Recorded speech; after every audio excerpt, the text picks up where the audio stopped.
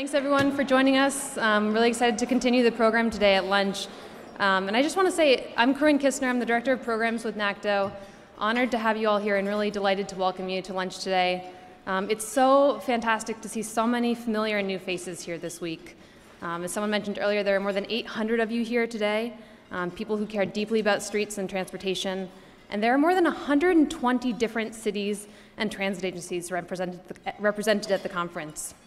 From Anchorage, Alaska to Wauwatoska, Wisconsin, 120 different cities. So please stand if you work for a city or a transit agency or any public agency at all. Just be recognized. Cities, transit agencies, public agencies.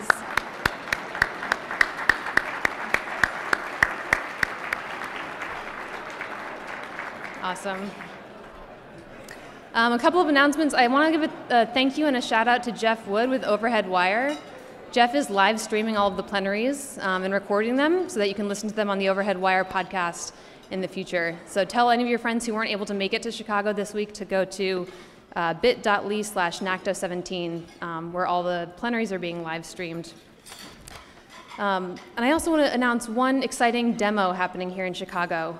We know that trucks are disproportionately responsible for bicyclist and pedestrian fatalities. And we know that there are very easily implementable, inexpensive equipment modifications that can save lives. So as part of Chicago's Vision Zero initiative, the city is using its purchasing power to move the market to safer vehicles. So tomorrow from 11 to 2, visit the truck demo right outside the hotel, outside the front entrance, to see the equipment on different configurations of city vehicles. So next, I'd like to give a very warm thank you to Zipcar for sponsoring today's lunch. We really appreciate the support, and I'd like to invite Zipcar President Tracy Zen to say a few words.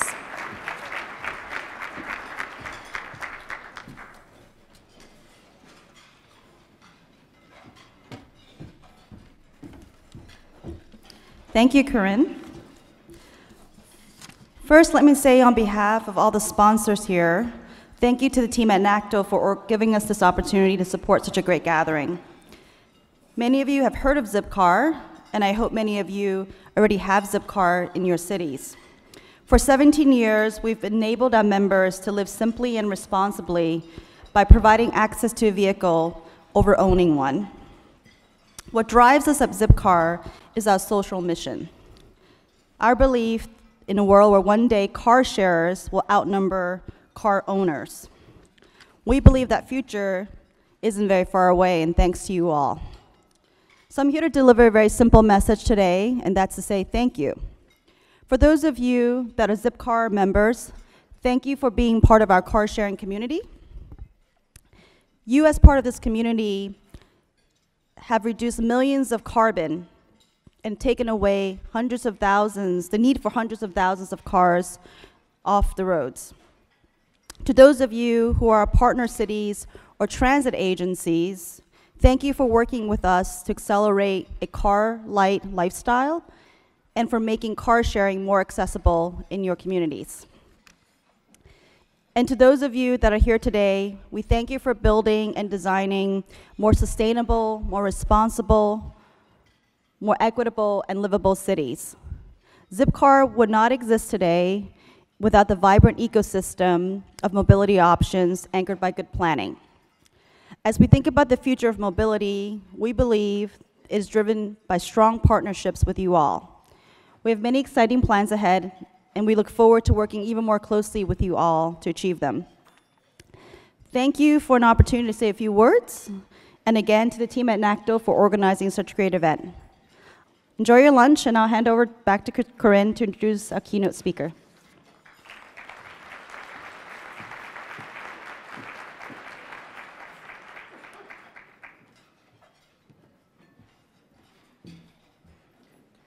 So at NACTO, we spend a lot of time imagining the future, talking about how streets are changeable, how we have to act now to redesign streets that put people first. We get very excited, and rightfully so, about possibilities for the future, about opportunities to imagine what might be different about this street or that public space. But this past year, I've found myself, and I think many of us have found ourselves, in a period of reflection.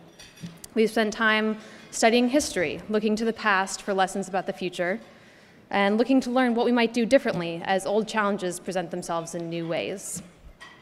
That's why I'm really excited and very honored to present today's keynote speaker, Peter Norton. Peter is an associate professor of history in the Department of Engineering and Society at the University of Virginia, and his book, Fighting Traffic: The Dawn of the Motor Age in the American City, was on my required reading list when I first joined NACTO. Peter writes about people, cities, and cars, and about our evolving social norms for streets. And at this time when we're very consciously reshaping our streets and asking each other how to do that, I'm delighted to welcome him to the NACTO stage to share his insights into the past and reflections on what that might mean for the future. Please join me in welcoming Peter Norton.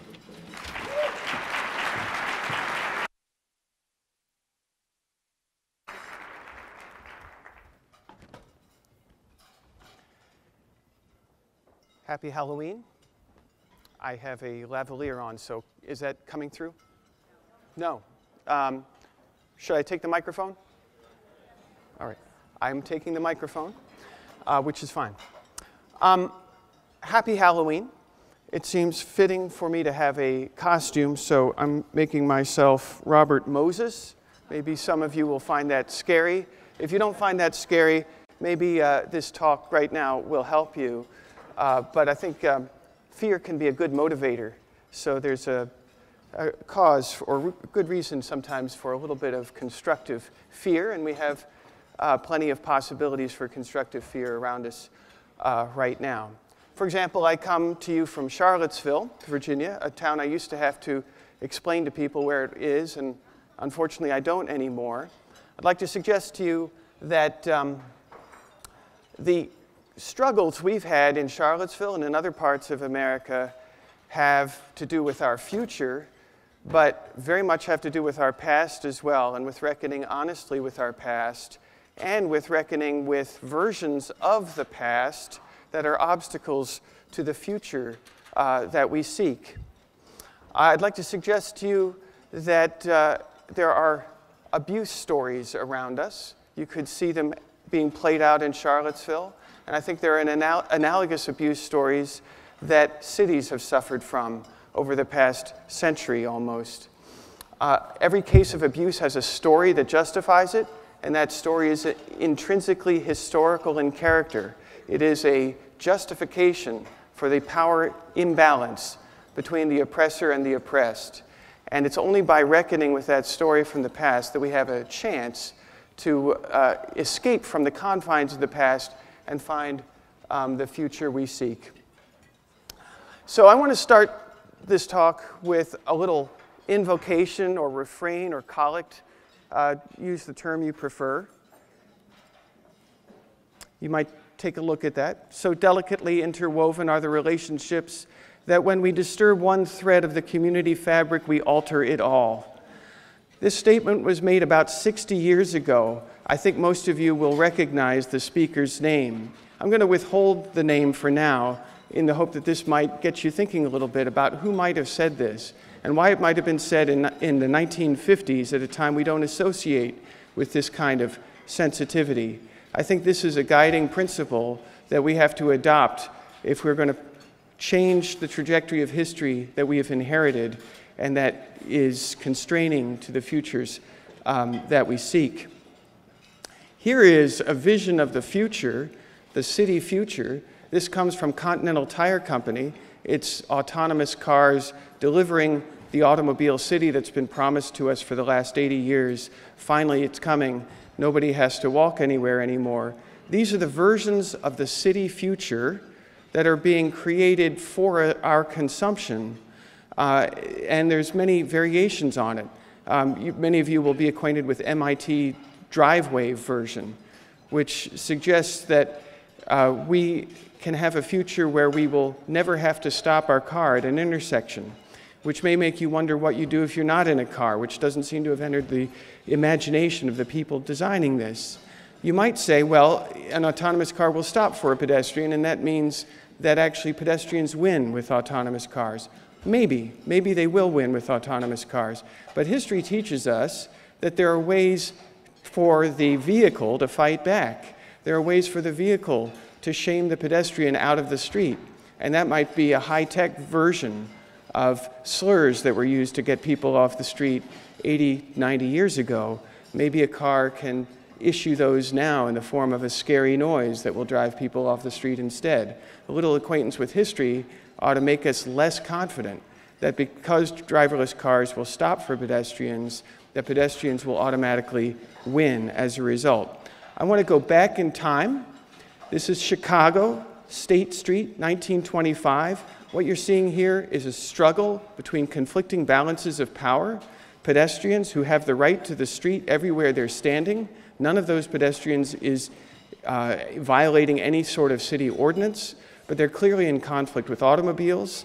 Pedestrians are officially supposed to be in the street. That's the only means of accessing those street cars, which are kind of a pedestrian augmentation.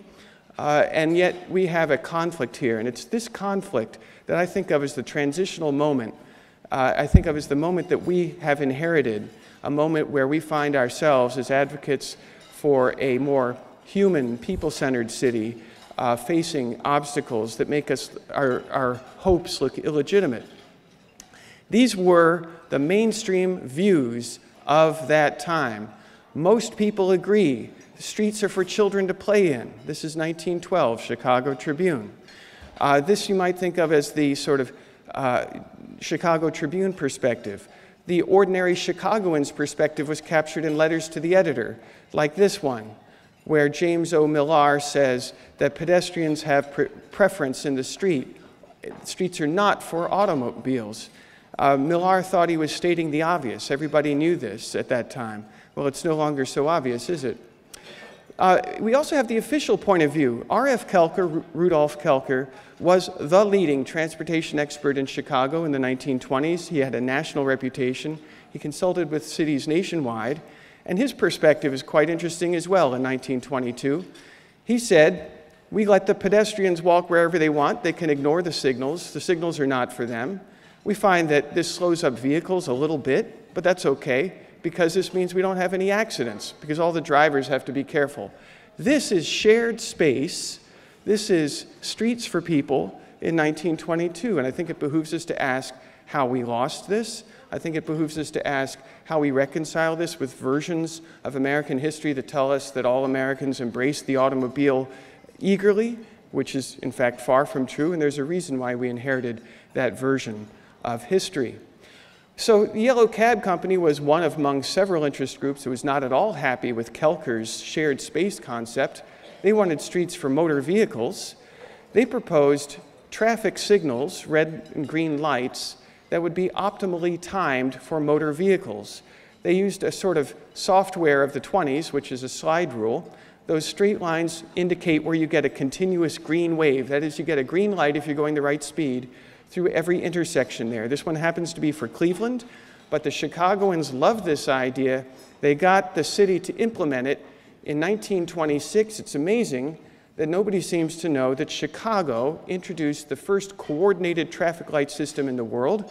On February the 7th, the traffic lights of the Loop District were coordinated such that motorists going the right speed and finding a green light generally never had to stop as they drove through the whole district. Now, this was a great success from the motorist's standpoint. And we see rave reviews about vehicles racing through the Loop District without having to stop. Go at Jackson, go at Adams, go at Madison, go at Washington. They just keep going, and it's like a miracle to them, all right? It's just amazing. The police chief weighs in on this too, and he says, actually, we do have one problem, it's the pedestrian. And I think you can actually see how pedestrians responded to this in a photograph taken that day, Tuesday, February the 9th, 1926. We see pedestrians wondering how in the heck they're ever going to cross the street when the lights never give them a chance to cross. They're timed for motor vehicles. They can't cross the street between the blocks in the middle of the intersection because now the vehicles are never stopping. They were used to walking in the street wherever they wanted. Things are changing. We see this covered in the Chicago Tribune as well. Pedestrian problem is becoming acute. There are panic situations for them, and traffic is moving faster. Well, this is the distant ancestor of the interest in, or the evaluation of traffic as fast vehicles. The faster, the better. And pedestrians are just people who seem to be, on their way to a vehicle rather than legitimate form of traffic themselves. Notice how even in 1926, the Chicago Tribune is implicitly excluding pedestrians from traffic, right? This is the predecessor of this. This is, in other words, the same kind of values that are being measured. Values were lost with this transition, and we're struggling now to recover them. Values, essentially any value besides moving vehicles quickly and safely without regard for other values in the street. I suggest to you that this is a kind of salesmanship. This is a Chicago advertisement for Wizard Oil that cures everything. The autonomous vehicle may indeed be a fantastic tool, but it's sometimes sold as if it's a panacea, just like Wizard Oil was. Another contemporary reference with the early 20th century is with The Wizard of Oz. This is from the original book. The Wizard of Oz was actually a fraud. The Wizard of Oz was an illusionist. The Wizard of Oz was really the Wizard of Omaha, which is not quite as exciting as Oz. And the Wizard of Omaha practiced upon the credulity and the naivete of the people who visited him. And this is, in part, how we have inherited these strange values about what constitutes good urban traffic. We, all of us, as Corinne said, are interested in the future, right? The future, of course, is on a trajectory. It's on a trajectory with the status quo. I ran across an interesting statement. Nothing truer has ever been said about the status quo. This was a statement made in March 2017 by Corinne. I can recommend this podcast to you, where Corinne actually very, to my mind, astutely captures the framing problem that we have inherited, and that explains, it is history that explains why we have this entrenched status quo. All right, now we know that motordom, as the automobile interests used to call themselves, I think it's a useful term because it captures much more than just manufacturers. They actually shifted this trajectory of history in the past. They shifted it in the 1920s. The good news for us is that means if it could be shifted once, it can be shifted again. And the fact that streets can change, I understand to be one of the essential guiding principles of NACTO. And I commend you all for recognizing that because not everybody does. So we are interested now in if future one is the automobile city, future two would be something a little different. Automobiles, autonomous or not, certainly would have a place as a tool, but only as a tool. And I think we have to ask ourselves, how do we shift history's trajectory?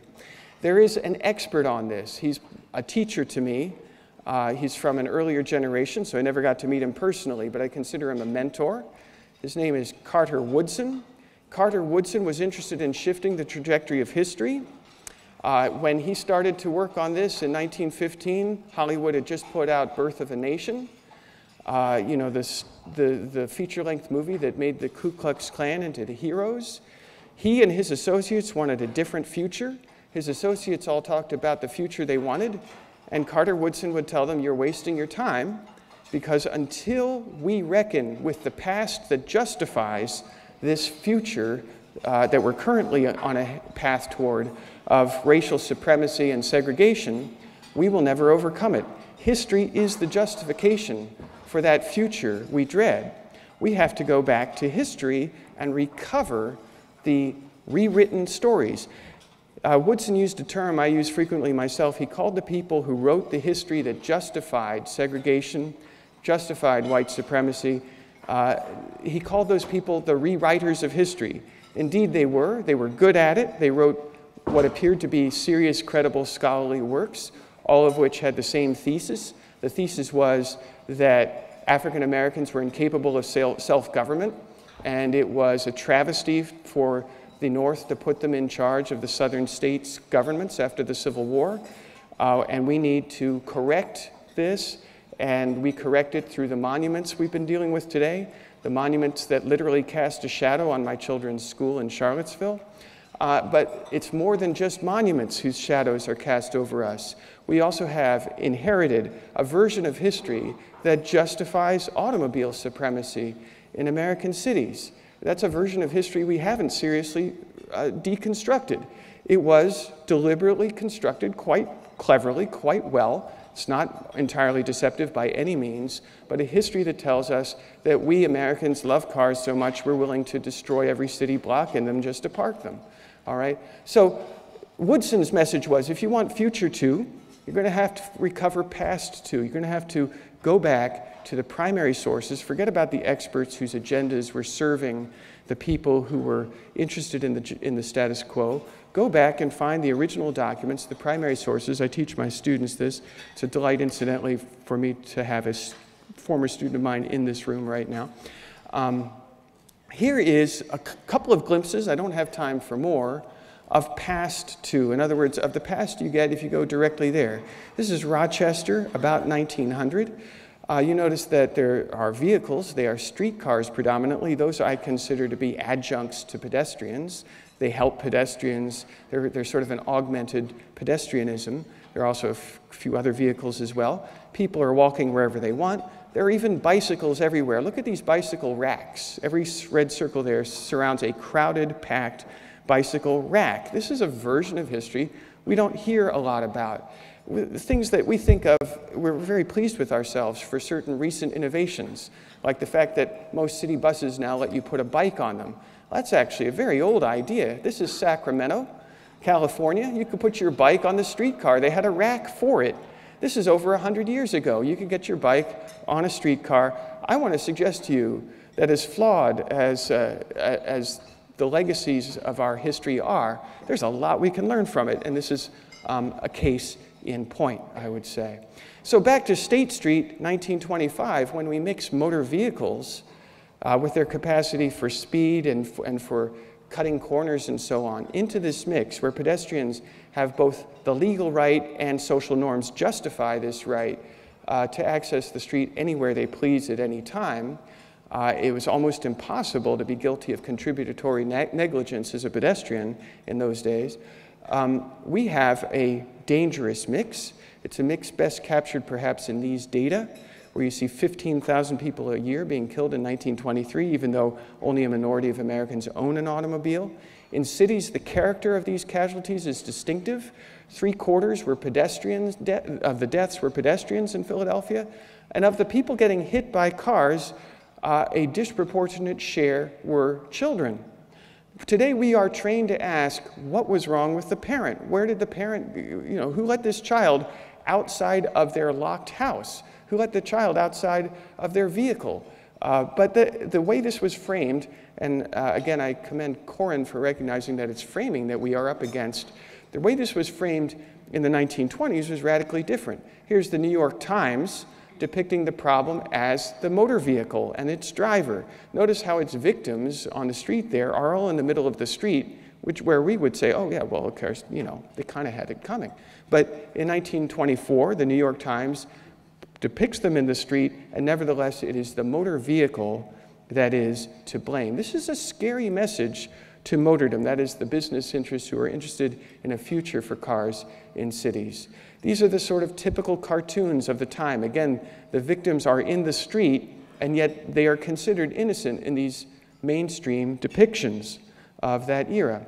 We even have proposals, like in Cincinnati, where it went further than anywhere else, for laws requiring cars to be equipped with mechanical speed governors that would make it impossible for them to go more than 25 miles an hour. These were widespread proposals.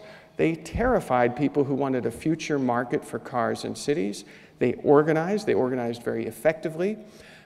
We can see in this particular case in Cincinnati, they answered advertisements like this in the Cincinnati Enquirer. This one was about an inch tall, with full page ads like this one, where they say, you're dooming your city if you have this ordinance in place.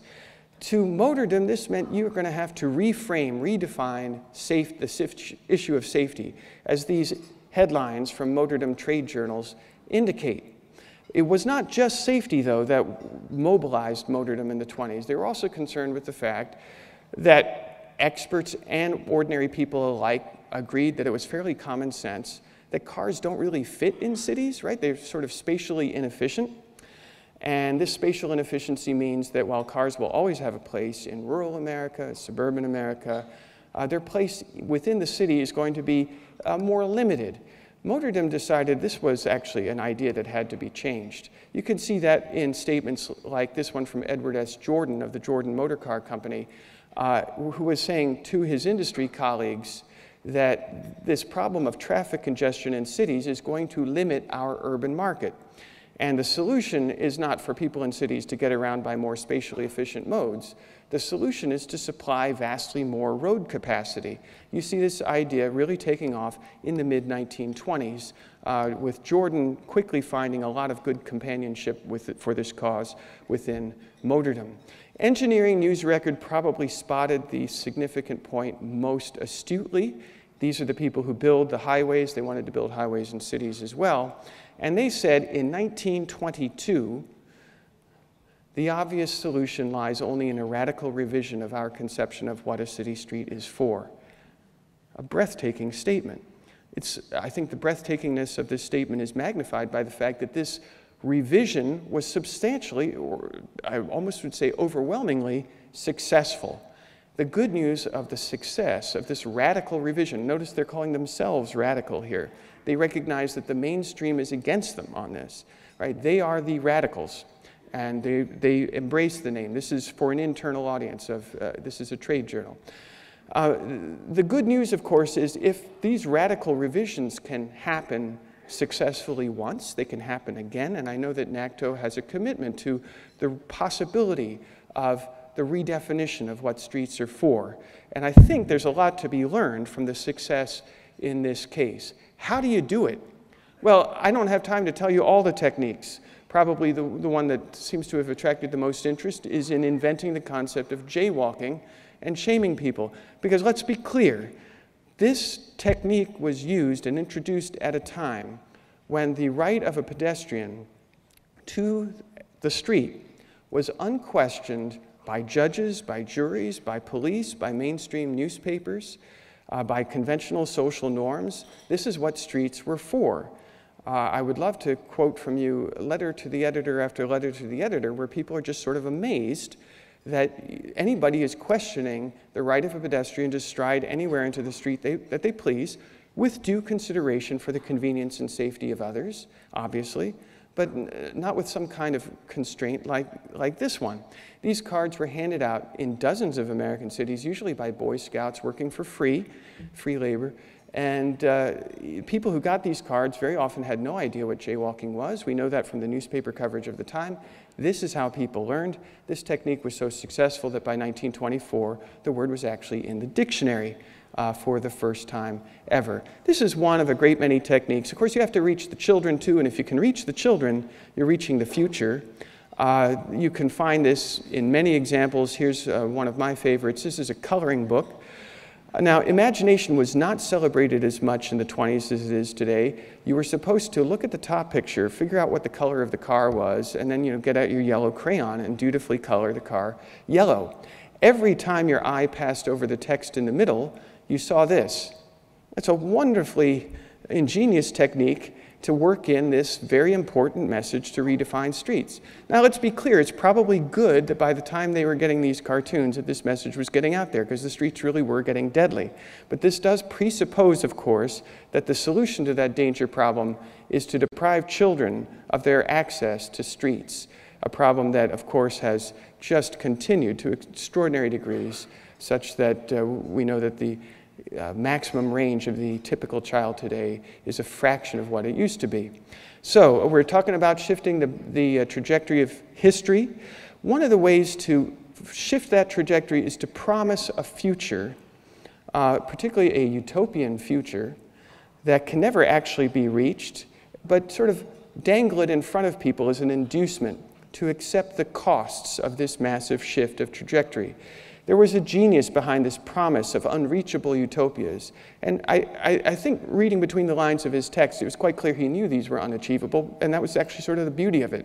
If it's unachievable, you can lead people along forever, right?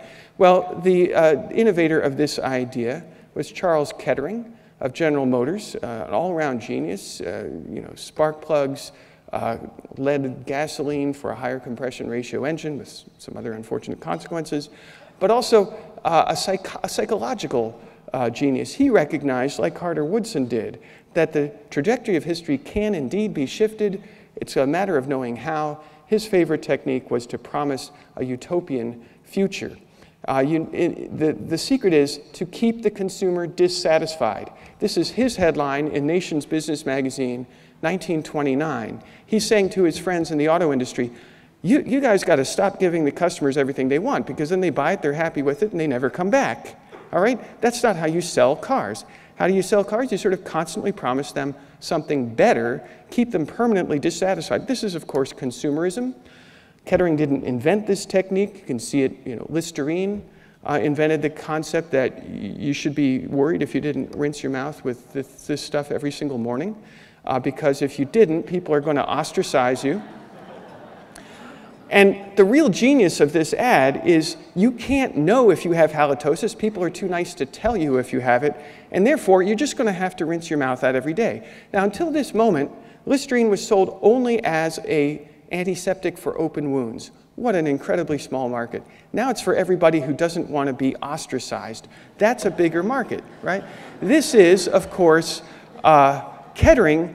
Kettering took this idea, applied it to General Motors. He gave it one of the manifestations is the annual model change. I think you're acquainted with that. Also with the General Motors ladder of success. Really, that's the name. You start off with a Chevrolet. Long before it's worn out, while it's still working, you're supposed to be dissatisfied. Remember, keep the consumer dissatisfied?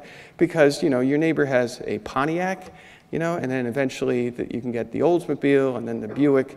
And finally, you've really arrived someplace when you have the Cadillac, all right? So this is sort of a kind of unwinnable war for social acceptance, except there is, of course, a winner, and that is, in this case, General Motors. Now, how do you apply this concept for selling individual cars to selling the automobile city? Well, you can do it too. Kettering was one of the pioneers of this. You can promise that in the city of the future, you will never have to go slower than 50 miles an hour, ever. There will be no traffic lights. There will be no pedestrians in your way. You can drive everywhere you want. And it's going to be a beautiful city. Don't think it's just going to be parking lots and highways. And you can promise that, of course, because you don't actually have to show the results. You're just promising this future. And in the pursuit of this unachievable utopia, the city where you can drive anywhere at any time without delay and park for free when you get there, that city, of course, is unachievable. But in pursuing that city, at least it's unachievable with any result that's consistent with any recognizable definition of the word city. Maybe we should put it that way. It's not the goal itself that you're after if you want to sell the automobile city. It's the pursuit of it. The pursuit of it solves that problem that Edward S. Jordan said, that there's just not enough room for cars, and that's limiting our market. You know how this played out most famously, I think, at the Futurama exhibit at the General Motors exhibit at the New York World's Fair of 1939 to 40. Millions were exposed to this in one way or another. It was not only visited by millions personally, it was made into a film. Components of it toured the country. This is promising people a future that's so attractive that people will be willing to suffer certain losses, like, for example, maybe their neighborhoods, in return for it. And again, it works because it doesn't have to actually be practical. These cars actually moved in the model. The model was enormous. The cars moved in little slots. And the car, when it got to the end of the model road, didn't have to park anywhere. It just went under the road and went back to the beginning on this continuous belt. And so you got the illusion of a future city where everybody could drive everywhere, and there's no need for parking. You don't need that, all right? And I would say this is not unlike, to return to the Wizard of Oz, this is not unlike the idea of the yellow brick road. You're going to an illusion city. The Emerald City, particularly in the book more than in the movie, is a city of illusions. It's significant, I think, that Futurama and the Wizard of Oz movie are both 1939. You see this sort of utopianism in the atmosphere at this time, manifesting in various ways around the world.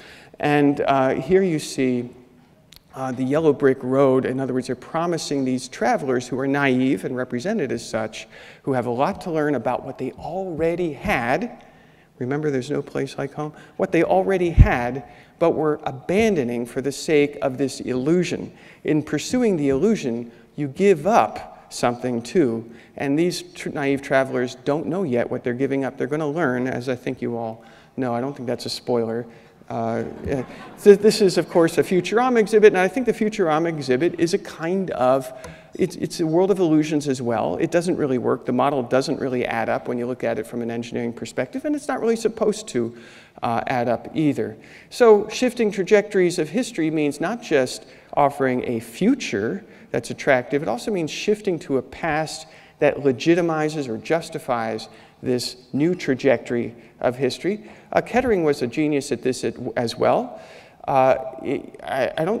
People don't seem to know that most of what we think we know about the history of the automobile in the USA was written for us by people who want to sell cars. I'm talking about the stuff that really got wide readership, high visibility in various forms. Kettering himself personally co-authored a book that called The Car the New Necessity. This was a history of the automobile that justified the car. He also organized a traveling roadshow following the 1933 World's Fair in Chicago, where people could watch an amazing electromechanical diorama that changed before your eyes that shows automobiles delivering this little town from misery and poverty into all things good, and people watch it and sort of recognize that this is an attractive future. It certainly was represented in a very attractive way indeed. Now, by the 1950s, though, the extent of this reconstruction is leading to a lot of controversy. I think you're acquainted with most of these books. These really proliferated. We've forgotten the extent of this proliferation following the Interstate Highway Act of 1956, when we really start to see some major urban destruction for the sake of the car going on. There's a lot of criticism of this. This criticism required an answer. The answer appeared most eloquently in 1961 on TV in the form of an hour-long primetime documentary on the DuPont Show of the Week. At that time, DuPont had a 23% share of General Motors. And the DuPont Show of the Week explained the history of the automobile as told by Groucho Marx as, and this was the term they used, it was America's love affair with the automobile. This is where the phrase began. People think that this is folk wisdom. They don't realize that this is an ingenious public relations move. Why? Because if it's a love affair, you never have to justify it to anybody. Love is blind. Love will find a way. And the sort of thesis of this program is, you experts at NACTO, you guys have your data and stuff like this, but you don't understand love. And that makes you, and I think it's time, we came up with some sort of answer, and maybe some sort of love affair with the street is in order. This is not just 1961. If you go to Washington, D.C. today, you will see at taxpayer expense this exhibit in the General Motors Hall of Transportation. They paid $10 million to get this name. And this is the love affair with the automobile told for the audiences of 2017. It's a little more nuanced, but it is still the same message as I could explain. So we have these depictions of a future city, no problem with parking lots, everybody can drive into. You got to wonder where all these people are going to park. They're not really going to deal with that in these depictions. But it is a city which is an application of a concept of mastery rather than balance, right? I think you can see that in the same era with the marketing of DDT. This is mastery over, kill them all, right? This is not unlike the conventional traffic engineering that says, we will keep adding lanes until there is no more congestion, right? Or no more city, whichever comes first. We will just keep adding lanes. This is the same mentality. In other words, we're not talking about balance. We're not talking about those relationships I quoted in that opening quotation. We're talking about mastery, triumph, prevailing. It's an unwinnable war. It's supposed to save you money because it will eliminate delay. But it's amazing to me that you still see organizations, forgive me if anyone's offended, Texas Transportation Institute, for example, is constantly talking about delay, as if, it actually makes sense to pursue a future where if you choose to drive a car, you will never be slowed down. Quite kind of an amazing agenda, but they come up with a dollar value for the car driver's time that seems to justify this. But I want to know why these people waiting at a red light, why is that not delay? You know, maybe we should start calling this delay too and make give that a dollar value, right? So we're talking now about cures for congestion, not like balances or anything of the kind. They are looking for a cure. I think this medical analogy is kind of interesting. It's still with us. American Highway Users Alliance talks about unclogging our arteries. This is supposed to justify unlimited expenditures. And I think this is not unlike trying to promise people that they will have no pain. And the beauty of it is, although you will never actually deliver people from pain with opioids or anything else in any kind of final way, you will create a permanent market for your pharmaceutical in the effort. So actually not succeeding is kind of success, paradoxically, you might say. American Society of Civil Engineers, ostensibly a professional society, says we can cure this for $3.6 trillion. Sounds good to me. 3.6 trillion, maybe we can come up with it in this room, I don't know. That's how we will cure, I stress on the word cure, these problems. But I want to ask, what happens to a city when you try to cure congestion in a way that doesn't constrain automobility? Well, we don't have to ask in the abstract, we can see. We can see what happens, in other words, when you violate this precept that I quoted at the beginning of this talk. This is Hastings Street, Detroit. The people here are generally getting around just fine, but if you can redefine this African-American neighborhood as a blighted slum district, then you can get urban renewal funds from the federal government that will relocate people, theoretically, from their homes so that you can put in the Chrysler Freeway. This is the same view, all right? I'll put them side by side. Left and right, same view, Chrysler Freeway on the right. You should be wondering not only how did this crime against humanity happen, but also where are all these suburbanites going to park, right? Which is why Detroit is actually, at least downtown Detroit, is not actually a city, it is a parking lot. All of that is parking in central Detroit. It's the only way you can fit in all those cars coming in on all those freeways, which is great if actually you think selling cars is a really good idea. It doesn't jibe with these depictions like Firestones of the automobile city of the future. This is St. Paul, Minnesota, Rondo Avenue, the African-American neighborhood of Rondo. This is it before I-94 came in, and this is I-94 on the same spot. You got to wonder, how do we explain this kind of madness, right? This is the sterilized depiction. Here's what actually happens. This is New Haven, Connecticut, before the Oak Street connector. There's the Oak Street connector. They pulled this off by redefining the African-American neighborhood of New Haven as a slum. This opened up the federal money for urban renewal, and they put this thing in. And they had a kind of answer to their critics. They said, well, look, there's federal money we can get for this. Why wouldn't we do it, right? This is a kind of non-city that you get. This is in Northern Virginia, just as an illustration. So somebody back at that time, I'm talking 1961, asked this question. Well, I am a future historian from that person's perspective. It was Rachel Carson. She asked this in Silent Spring. She was asking about DDT, but I think she could easily have asked this about traffic. For example, take this line, the chemical war is never won. Well, we could say the same thing about the traffic war or the congestion war. Although it's never won, there are indeed losers, people who are just trying to get around, right, by sustainable mobility methods, if we want to rename walking, right? There's also, besides the fact that there are losers of this unwinnable war, there are in fact winners as well. These are the people who are selling you all of this stuff, right? The pavers, et cetera, right? This is a warning that was offered to us by a 5-star Republican general president named Dwight D. Eisenhower. You know his farewell address. He said, let's be careful because, you know, this unwinnable war called the Cold War is creating a military-industrial complex that we're losing control of. Well, the unwinnable war on congestion is analogous. I think there's something to be learned from the experts on anti-colonialism. You know, perhaps Frantz Fanon. He wrote a number of books, one of which was called Black Skin, White Masks. I think there's an analogy to that for cities, where cities have a sort of urban people with suburban masks. We put a suburban mask on the city. There might be something to learn from another anti-colonial expert named Steve Biko, who paid for his life for his anti-colonial work. He said the most powerful weapon in the hands of the oppressor is the mind of the oppressed. He also said, you won't be free until you define yourself in your own terms rather than by the terms the oppressor puts upon you as the measure of you.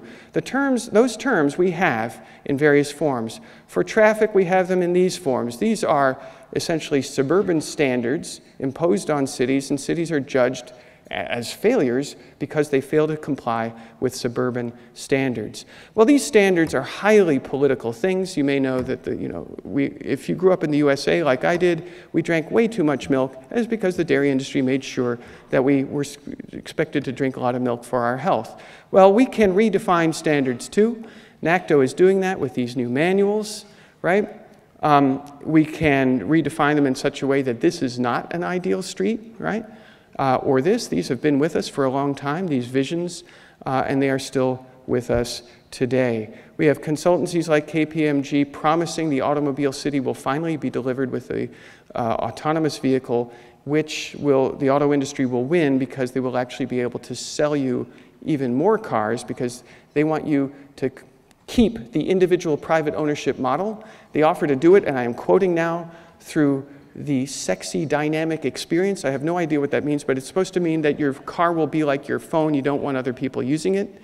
This is how they intend to preserve the individual ownership model for the car, and they forecast that if that succeeds, the average occupancy rate of a motor vehicle will be less than 1 because they'll be driving around alone, going back home, and that will be a win from their point of view because we will have sold 1 trillion miles of more mobility.